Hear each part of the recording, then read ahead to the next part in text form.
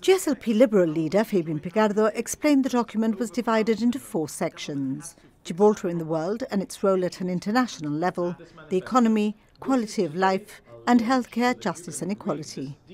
Taking a pop at the GST, he said it was one that was full of positive ideas and solutions, a programme to do and not one of auditing and not doing. This is the only substantive programme for government, which is ready to go, ready to roll, ready from the minute that you make us your government again, if we are your choice in the next general election. A manifesto minister will be appointed to ensure commitments are delivered. And Fabian Picardo said these are binding commitments which the party is contractually obligated to fulfill.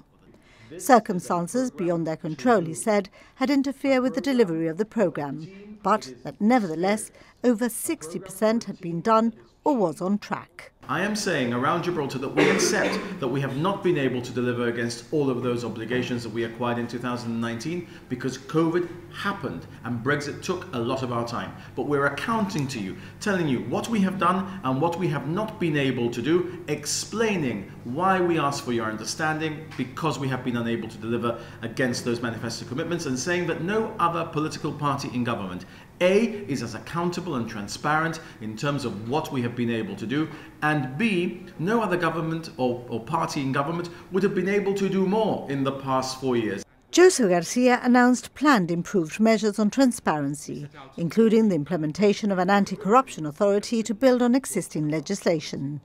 The GSLP-Liberals would carry out a consultation exercise on parliamentary reform.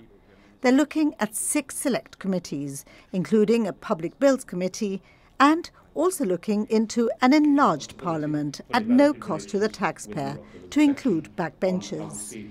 The GSLP-Liberals are also looking at the introduction of a deputy speaker.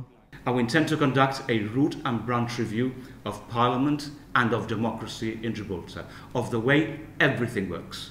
From the parliamentary system, the standing orders, the electoral system, the constitution, everything. We intend to establish that root and branch review through a select committee of the Parliament. We have done a lot already to increase transparency, to increase accountability and to increase democracy in Gibraltar from what was the case when you were first elected in 2011. The manifesto will be delivered to all households over next week.